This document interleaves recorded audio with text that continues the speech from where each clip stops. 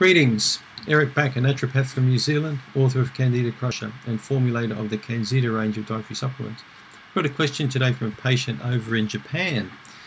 I get a few questions from Japanese people about buttermilk. This person wants to know if buttermilk's any good for someone with a Candida yeast infection. Buttermilk is a very good product. Traditionally, it used to be milk that was left over after cheese making. But today it's actually not. It's actually almost like a milk produced a bit like yogurt is. They'll add bacteria, maybe lactic acid to it to give like a sour kind of a flavour.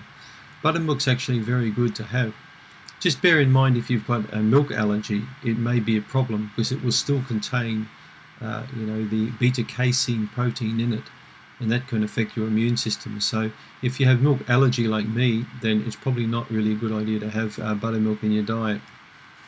If you don't have a milk allergy, however, there's nothing wrong with having some buttermilk in your diet from time to time because it's quite a healthy food to have. It's got a nice tangy flavour about it. So, and again, common sense, if you've got bad yeast infection, you need to avoid dairy products really for quite a while because they can really challenge your immune system. So just take these foods out, initially for the first month or so. The low allergy diet, or phase 2 of my Candida diet, includes the removal of cow's milk from the diet, and usually yogurt as well. If you've got a major allergy for dairy products, then you want to take out cow's milk, yogurt, cream, and these sorts of things from the diet. Butter is generally always fine. I've never seen butter allergies.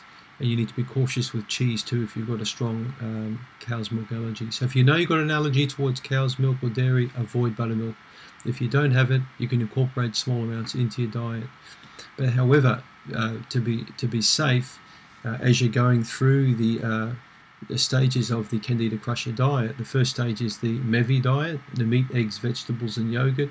The second stage is the low allergy diet, and I usually take out things like buttermilk, cream, a lot of cheeses from the diet, and just for about a month or so, 4 to 6 weeks, to allow the immune system a bit of breathing space. Because many people with Candida, in fact, have got leaky gut syndrome, and buttermilk will not be good for people trying to recover from leaky gut. So yes, it is a good food, but you need to be cautious with it. If you know you've got an allergy, avoid it. Otherwise, incorporate small amounts into your diet and see how you go.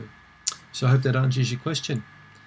Last thing I'll leave you with is buttermilk does have almost as good as yogurt, a beneficial effect on the intestinal tract for encouraging the proliferation of good bacteria, especially if it's an organic buttermilk or one that's certified organic or biodynamic and made by using the correct organic methods.